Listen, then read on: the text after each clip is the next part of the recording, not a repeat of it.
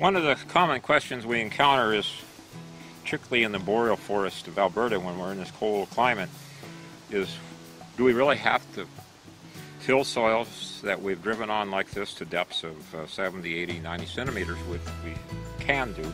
And the question is yes, because if we've impacted soils to those depths, that is a depth of soil that the forest uses naturally. We've gone into a little stand here and dug down 60, 70 centimeters, and we will find that we have a few roots in it, and there are 2 or 3 others exposed in the bottom of this pit that's 2 to 4 centimeters in diameter, all the way to the bottom. And if I look at the moisture in the very bottom of the pit, I can't make a clod out of that moisture that's going to hold together, which is telling me that part of this moisture has been extracted by this forest.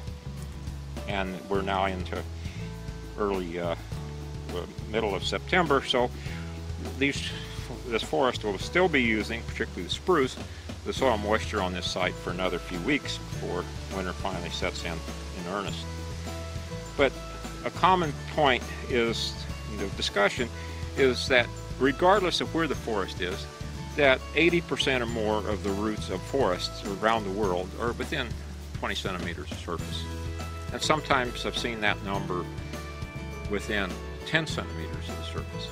But yet the depth of the soil overall determines the resilience and resourcefulness that the forest relies on to maintain the sustainable forest ecosystem for the life of the forest.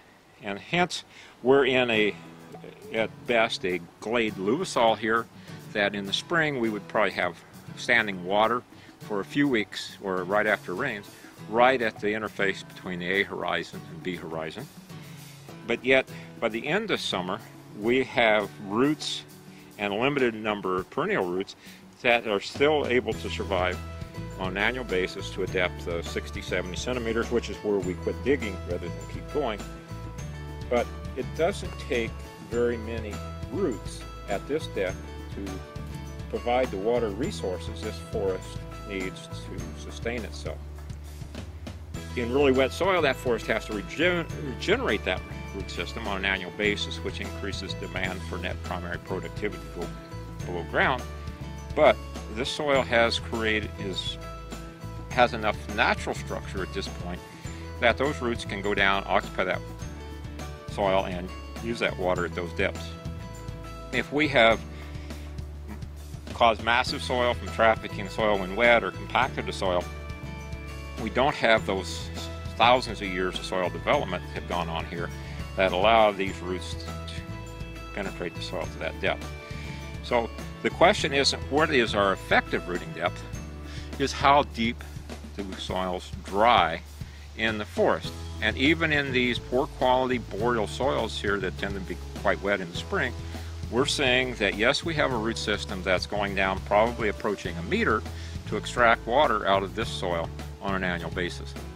And more productive sites will have a permanent root system to a depth of a meter and then extract the soil moisture to depths even greater than that. So the key question is how deep the soils dry, and in much of our boreal, the limitation is some degree of periodic wetness of the soil profile that causes a regeneration of the root system.